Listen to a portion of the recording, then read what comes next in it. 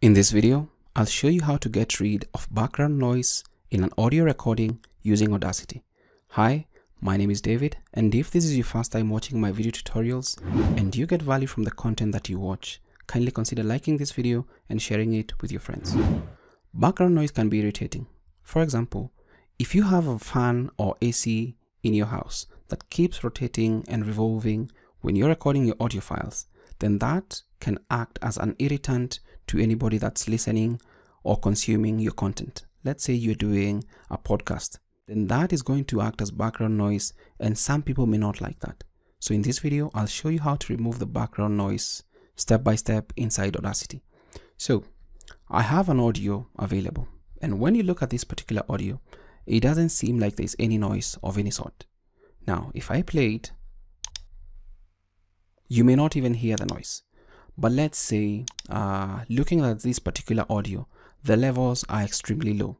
It's going to be a little bit difficult to hear what is going on. So let's say we want, first of all, just because everything looks normal, we want to normalize it to a threshold that is acceptable or easily listenable to, or that you can easily hear in a recording. You don't need to bump up the audio or volume in whatever gadget that you're using. So let's press on Control A, and let's go to Effect, click on Normalize, and let's say we want to normalize our audio peak, that is the highest peak, to about -3 decibels. Just click OK, and our audio is going to be bumped up.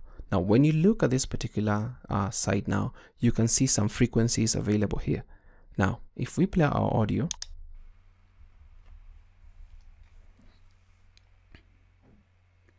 hi, this is an audio. You may also not want or may not hear that. Unless you're very attentive, then this may be something that is going to affect the audio recording. If you're also recording this particular audio in a noisy place, mostly, let's say, fan noise, then the fan noise is going to be picked as background noise. So the first step that you need to do is, when recording any audio, always leave some sections that have space that you can select as a noise print. So let's say we want, or we know this is the noise that we want to take off. We can just select it and play. And since we may not be hearing it because it's extremely low, then we can just select it and then go to Effect, Noise Reduction. Now, by default, there are different things here. The first step is you need to select a few seconds so that you can get the noise print. Let's say we've selected that particular section and click on Get Noise Profile, and then everything goes off. You may think that nothing has happened, but when you click it again and press on Control A, go back to Effect, Noise Reduction, and from this particular section, you can reduce the noise reduction, set the filters to what will work for you. For example, let's say we just work with the default that I have here, 12 for the noise reduction, sensitivity, and a frequency smoothing of 3. Let's say we just click OK, but you can also preview. If this was noise that was easily audible, just make sure you listen for the preview as you adjust to your liking. Let's click OK. And what happens is that that particular noise point disappears. Now, something else that you might need to know is that depending on the noise level here, it may also result in removal of some frequencies from the audio.